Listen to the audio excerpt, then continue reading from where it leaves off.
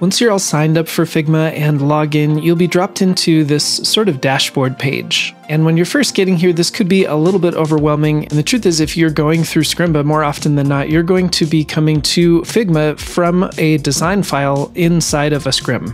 This is an example of a slide from my React course, and in the scrim, I mentioned that you can click on the screenshot here to go to the Figma design file. So let's go ahead and do that. All right, so here we are inside of this React Facts design file. And before we get into the nitty-gritty of how to use Figma as a developer, I do want to take care of some housekeeping items. First of all, you'll notice here in the note, it mentions not to click the Ask to Edit button. Any requests that come in will just be ignored because if we grant edit access, then any changes they make will be changed for anybody. If you do feel like you want to make changes to the design file before you start coding it up, you still can do that. All you have to do is click the drop-down arrow next to the name of the design file and say duplicate to your drafts. Once I do this, it will make a copy of it and put it in my drafts of my account. And once it's in your drafts, you can make any changes that you want to the file. Okay, let's close this and go back to the original file. Now, one thing you might notice is that there are other people using this file currently, and Figma's collaborative environment makes it so that I can see any comments or cursors or selections that other people have. In fact, I'm logged into another account here, and you can see that any selections or highlights that I make or anything are showing up on my main screen here. And this can be a little bit distracting when I'm really just trying to focus on the design file itself. Fortunately, there's a really easy way to get rid of these cursors, and that's by going up here to the zoom, clicking the arrow next to it, and turning off multiplayer cursors. Doing this will give me more of an unobstructed view of the file and make it a lot easier to stay focused on just the file itself. Sometimes you may also come here and see that there are a number of comments that have been left. You can also turn those off in this zoom window by just turning off the comments option. Okay, that's enough of the housekeeping. Let's now move into a different design file and we'll see how we can actually use Figma. All right, here we are in the design file for one of the solo projects in my React course. And we'll go ahead and zoom into this upper left version of the design. And the first thing let's talk about is how to select the correct element in this design. For example, if I wanted to know what color these words front-end developer is, I need to select it in Figma first before I can see any of the properties over here in this right panel. The easiest way to select the correct thing is on a Mac to hold your Command key, and I believe on a PC to hold Control, and then hover over the elements in the design. Anytime it has a either blue outline or a blue underline like this, clicking it will then select that correct element. If I don't hold Command or Control and I just select near it, then it's going to select the frame that contains all of the items there. You can double-click to get into a more deeply nested frame, and then double-click again to get to the elements inside of that frame. You also can come over here to the Frames panel on the left and just manually come look for the item that you want. But truly, the easiest way is just to hold Control or Command and select on the item that you want. Once I've done that, let's go ahead and zoom in a little bit. The Properties panel on the right will give me the information that I need to know. For example, right down here, I can see there's the colors, and I get my hex value of F3B F99, telling me that that is the hex color for this particular text. If I click the color, it will simply copy that color hex to my clipboard. And if I were to come over to my design, you can see that just pasting it in has the hex value copied to my clipboard.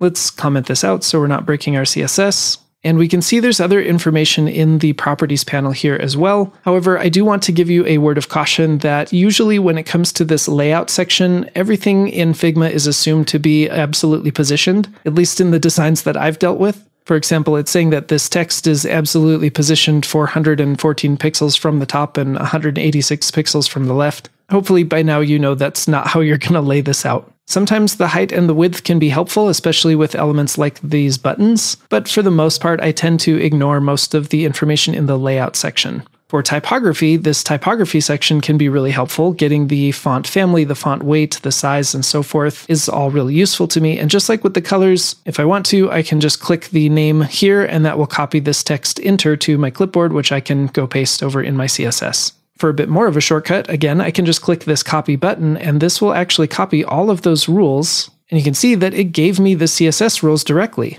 No, you can see these are the same because I've already done this before. So let's go ahead and just assume this is the one that I just copied. And wow, there's actually something really interesting I just noticed. If we look in the design file, you can see that it's telling me my font size is 12.8 pixels and my line height is 15.49 pixels. Those are clearly too specific for me to use in my CSS. But when I copied this and brought it over here, it actually rounded them to the nearest full pixel value. So that's pretty interesting. That said, you should take any CSS that you pull directly from Figma with a big grain of salt. For example, the font size should likely be dealt with in rems instead of pixels. Things like having the letter spacing of 0em I don't believe is going to be super helpful to us. So it's always a good idea either to just manually copy the values and put them in your CSS by yourself, or you can come through and make sure that you delete any unnecessary rules before you really commit it to your code.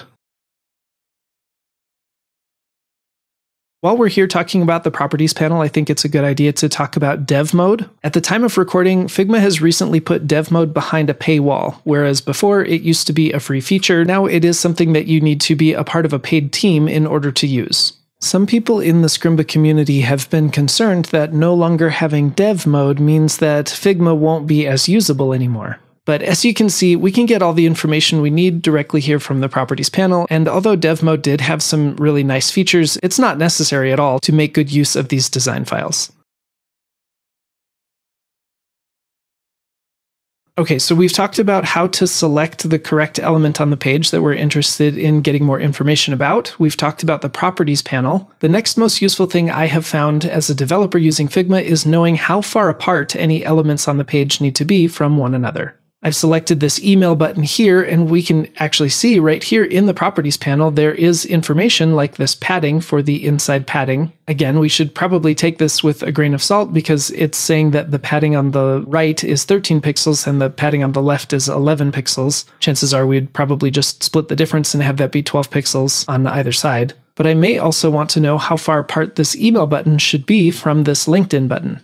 In order to see that in Figma, all I need to do is hold down the Option key on a Mac, or I believe the Alt key on a PC, after having selected one of the elements, and then hover over to another element with my mouse. We can see here, as long as I'm holding down Option, I can see that these two buttons are 17 pixels apart from each other. And I can do this with any two items I want. For example, if I hold down Command on my Mac or Control on a PC and click on this envelope icon, I can then hold Option or Alt on a PC and drag my mouse to different elements to know exactly how far apart those should be. Again, my goal as a developer is not to be absolutely pixel perfect with this design. For example, these are 3.2 pixels away from each other. I'm probably just going to round that down to 3. But this is a super quick and easy way for us to get a better idea of how far apart items should be from each other, how much of a padding there should be inside of the button, although 12.2 pixels and 28.1 pixels might not be quite as helpful to me as when I clicked on the button and actually saw my padding values directly here in the properties panel.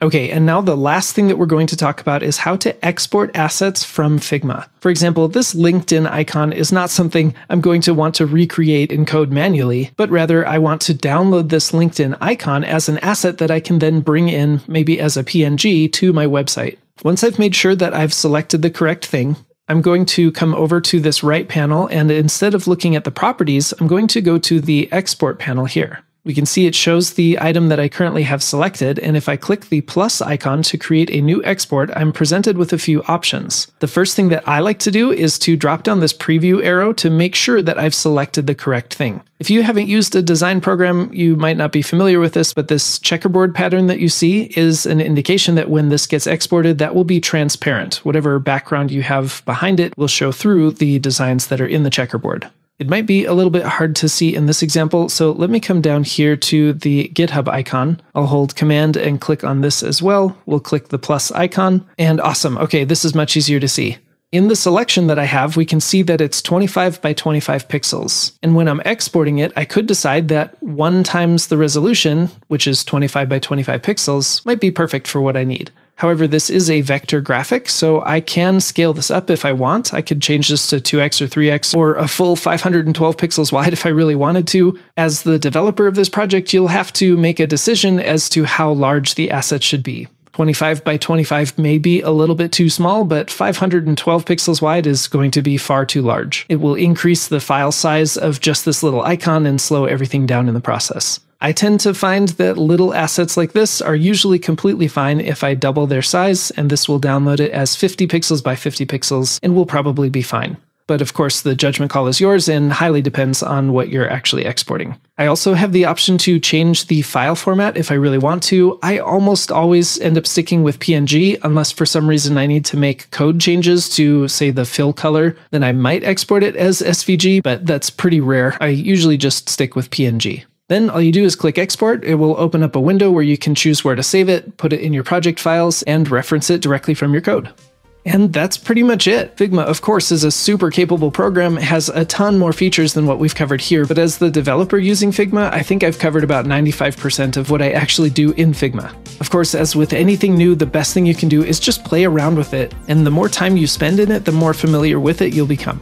If you're already a Scrimba Pro member, then you're in luck. You'll get tons of time to practice here in Figma because every one of our solo projects has an associated Figma design file that you'll use as you're building out each of your solo projects. Hopefully this has been helpful for you. My name is Bob Ziroll. Cheers and happy coding.